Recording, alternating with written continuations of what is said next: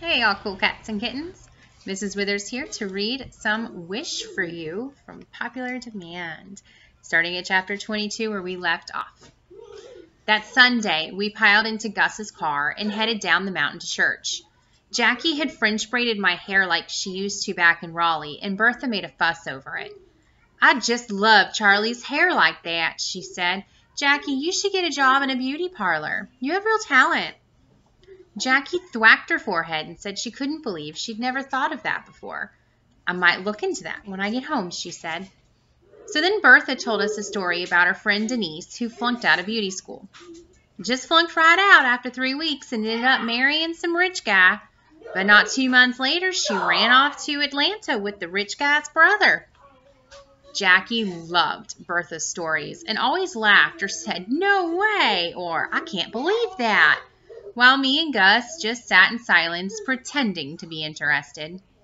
After church, Jackie snatched cookies off the food table in the fellowship hall and then went to hang out with the teenagers in the parking lot like she'd known them her whole life. How had Jackie and I turned out so different? I was sure she never worried one little bit about whether or not anybody liked her. But then, of course, everyone did like her, so what was there to worry about?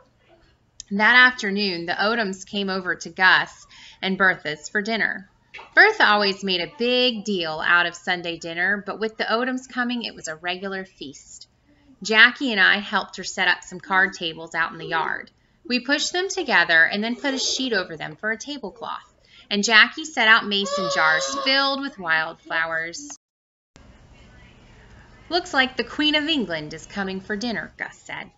Bertha bustled around the kitchen, and before long the house was filled with all kinds of good smells, and the countertops were covered with bowls of black-eyed peas and turnip greens, squash casseroles and sliced tomatoes, fried okra and succotash, biscuits and gravy, brownies and peach cobbler. Then she took a big roast chicken out of the oven and said, "There, now if I can keep the cats out of here, we're all set." Of course, Wishbone sat by the kitchen door with his nose twitching in the air and his tail wagging a mile a minute. "Not yet, boy," I told him. "Maybe later." Then we heard Burl's truck on the gravel driveway, and me and Wishbone ran out to greet the Odoms. All those red-headed boys spilled out the back of the truck, and the that was usually so quiet, except for the birds on the fence post or the sputter of the sprinkler in the garden, turned into a flurry of commotion. Dwight and Lenny running and punching and climbing on the fence, Cotton chasing after the cats, Mrs. Odom hurrying inside to help Bertha with the food, Mr. Odom and Gus out in the lawn chairs talking about the NASCAR race over in Charlotte last week, Howard and me tossing a tennis ball for Wishbone to catch. And then Jackie came outside looking like Miss America, and I thought Burl was going to faint right there in the red dirt. Everybody else had changed out of their church clothes except Jackie. When she came strutting across the yard in her white sundress and bare feet, I don't think I've ever seen her look so pretty. I still had that French braid in my hair, so maybe I looked pretty too, even in my shorts and ratty t-shirt. I hope so, but I knew I could never look as pretty as Jackie. Before long, Bertha told everybody to go inside and load up their plates, and those boys like to busted the door down racing to the kitchen. Then we sat at the card tables in the yard and held hands while Mr. Odom said the blessing. Gus and Bertha weren't the blessing type, but I guess they did it to be nice to their company. Mr. Odom sure had a lot of stuff to be thankful for, everything from this beautiful day to those turnip greens. Then he said, "And thank you for sending these 2 fine young ladies to shine their light on us here in Colby."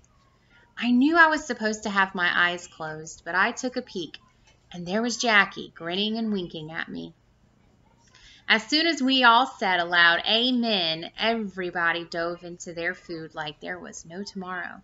Mrs. Odom and Bertha kept running back into the kitchen to bring out more tomatoes or succotash, while Jackie poured sweet tea and Gus shooed the cats away. Wishbone sat by Cotton, hoping he'd drop a chicken leg. By the time Bertha brought out dessert, everybody was rubbing their stomachs and saying how they couldn't possibly eat another bite. except, well, maybe just a little bit of that peach cobbler. Cotton leaned across the table to grab a brownie and said, "Hey, look, the wishbone." Sure enough, right there on that greasy platter was the chicken wishbone. Of course, my dog, Wishbone, heard his name and ran right over to Cotton, probably thinking he was about to get something good to eat. "Who wants to pull the wishbone with me?" Cotton said. Dwight jumped up. "Me," he said. "No," I hollered, pushing Dwight out the way. "It has to be me." Cotton held the bone behind his back when Dwight tried to grab it. "I called it first, Charlie," Dwight said. I stamped my foot.